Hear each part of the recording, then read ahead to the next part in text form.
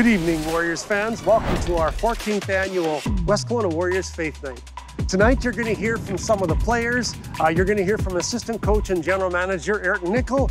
You'll hear from a defenseman, Landen Hilditch, and also from the team captain, Brennan Nelson. Also, the play-by-play broadcaster will be giving a few words, and his name is Trevor Miller. I get the privilege of doing color commentary beside Trevor on many of our home games and every once in a while on a road trip as well. Let's have a wonderful Faith Night tonight. I trust you enjoy the evening. I trust you enjoy the game. And from Pastor Don, God bless you.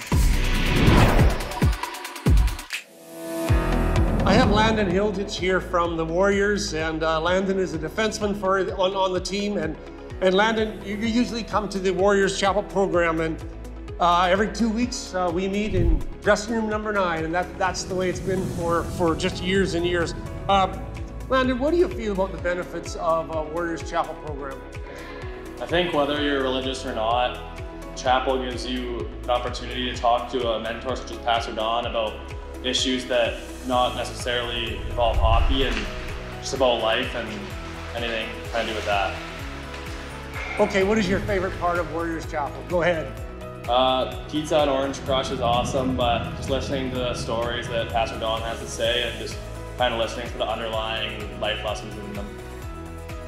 Thank you, Landen. The last thing is, has any one thing maybe stood out to you that you've learned over the Chapel program at all? Anything at all? I think just listening to your stories and the life lessons, like I said, and a lot of them about honesty and integrity, that probably stuck out the most to me. Thank you, I appreciate that. Thank you, Landen. With me tonight is the Warriors assistant coach and general manager, Ayrton Nikkel. And Ayrton, it's good to have you here tonight and on the screen. Could you just tell me a little bit about Warriors Chapel? The first thing I want to know is, what do you feel is the benefit to the Warriors Chapel program?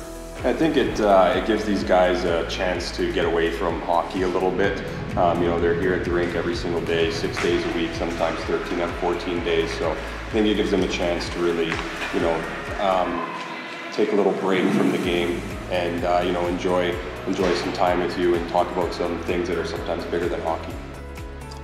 That's true, that's true. Thank you. What is your favorite part of Warriors Chapel?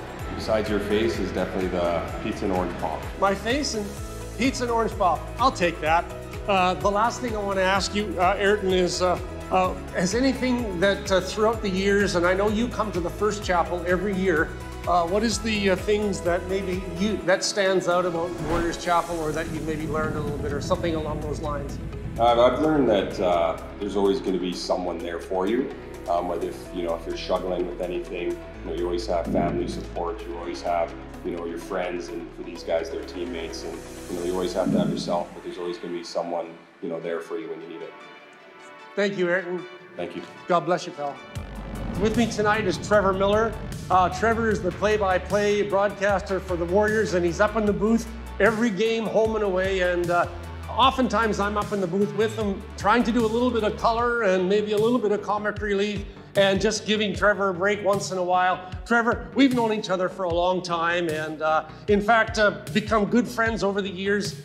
This summer's a special time for you, and we're involved with that as well. Yeah, I'm getting married this summer, and thankfully having you be the officiant, although I think if I didn't, we might have some choice words for each other. But yeah, it's awesome, obviously, to have you a part of that, and to have you in the booth, too. You know, we've known each other for about 8 to 10 years, had a good relationship, you know, in the booth, and then away from that, coming on your annual road trips to the island as well. So it's a lot of fun to have you up in the booth, Don, and bring you on the broadcast. And of course, to have Faith Night as well. You know, I know how special that is to you, bringing all the local communities and churches together, and it's just a great night to be a part of. Thank you, Trevor. Thanks so much, pal. With me is Brennan Nelson, the captain of the Warriors Hockey Club. And Brennan, it's good to be with you tonight, talking about chapels. You've been around the team for a while, and you've been to quite a few chapels over the years. What do you feel, Brennan, is the benefit of Warriors Chapel? Yeah, you know, I think at the end of the day, we're more than just hockey players, right? So, you know, just learning different ways to be a more well-rounded individual, and just, you know, bring that to your everyday life.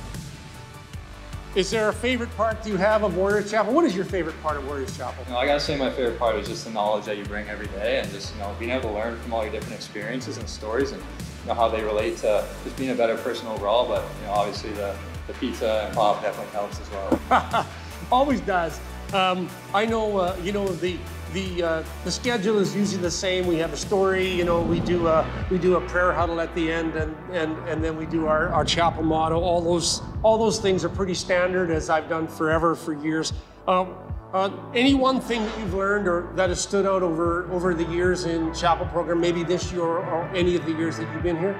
Yeah, I think with life there's lots of ups and downs, and I think I just learned that positivity just that you bring every day. It kind of brings up the mood sometimes when you're not feeling too great, and just saying that motto at the end, that's a great way to finish it. And, I just love doing it every day. Yeah, that motto, the highest purpose for my faith in God is not to change my circumstances, but to change me.